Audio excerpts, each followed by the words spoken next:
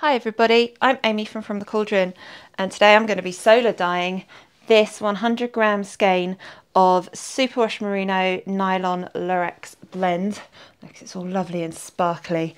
Now this has been sitting in some water for probably about 5-10 minutes while I just got everything prepared.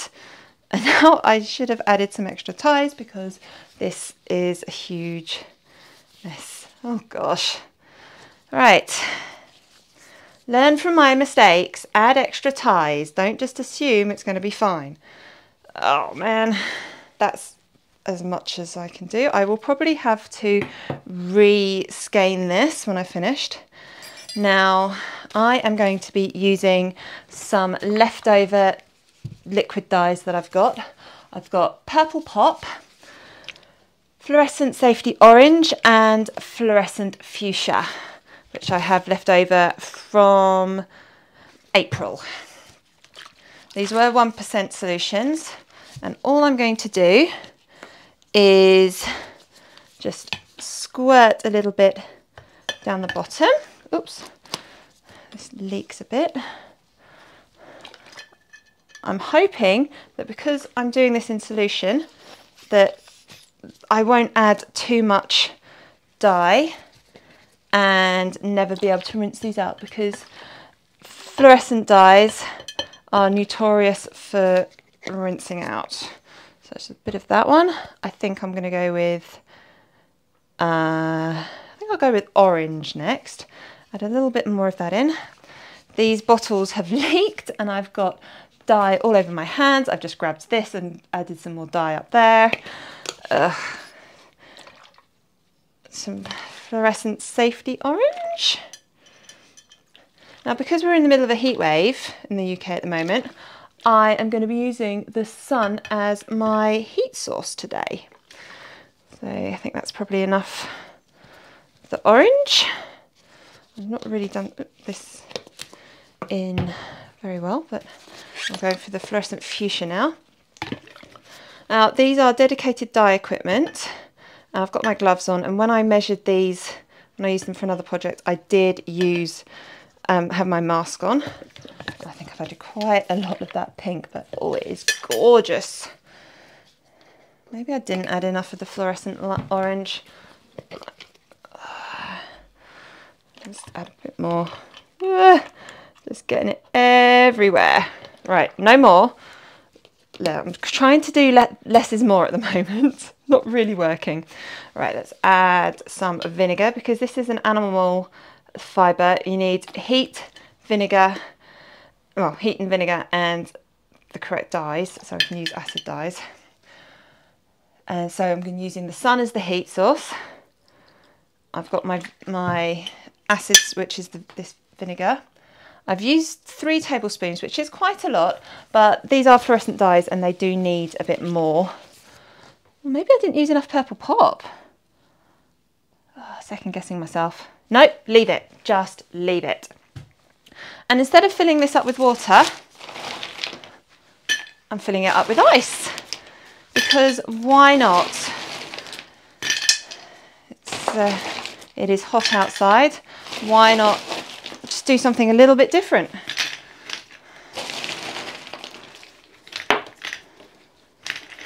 There we go.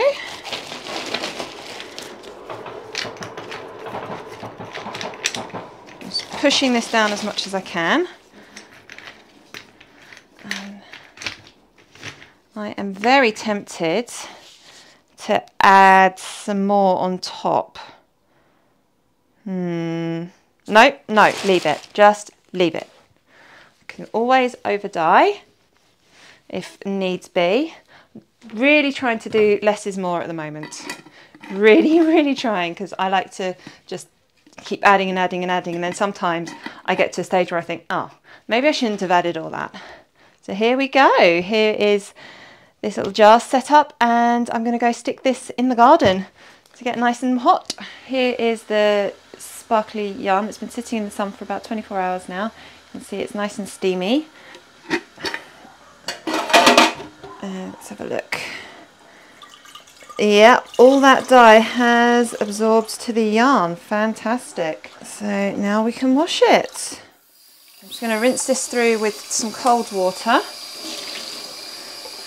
It doesn't look like there's any unbound dye.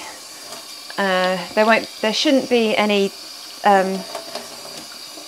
bits of powder in here because I use liquid dye, not powder dye.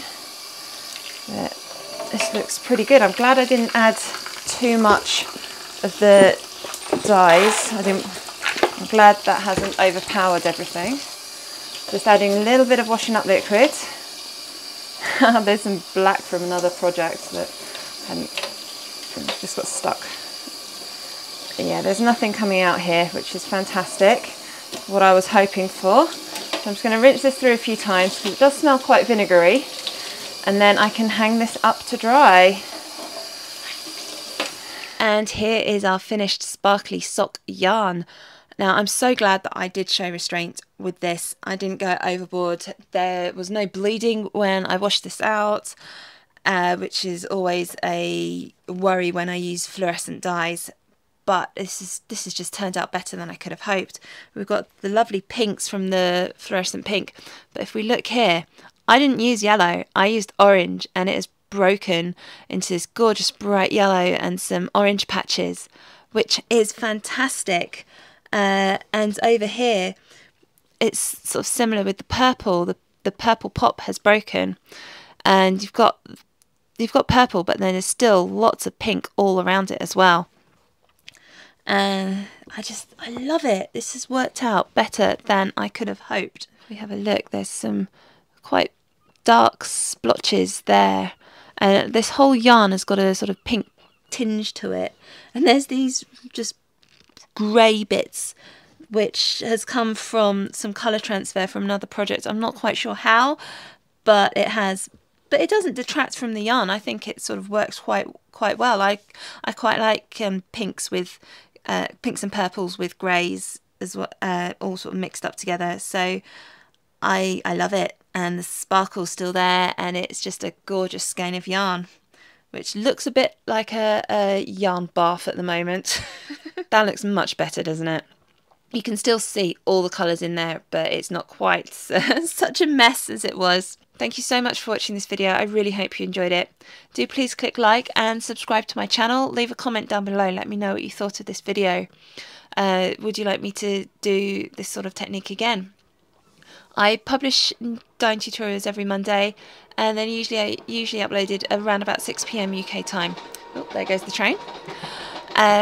So make sure you've got your notifications turned on so you don't miss a new video. And in these videos I do like to experiment with different techniques and dyes and fibre types, and I like to mix things up, so there should always be something different and interesting to watch. Thank you so much for watching.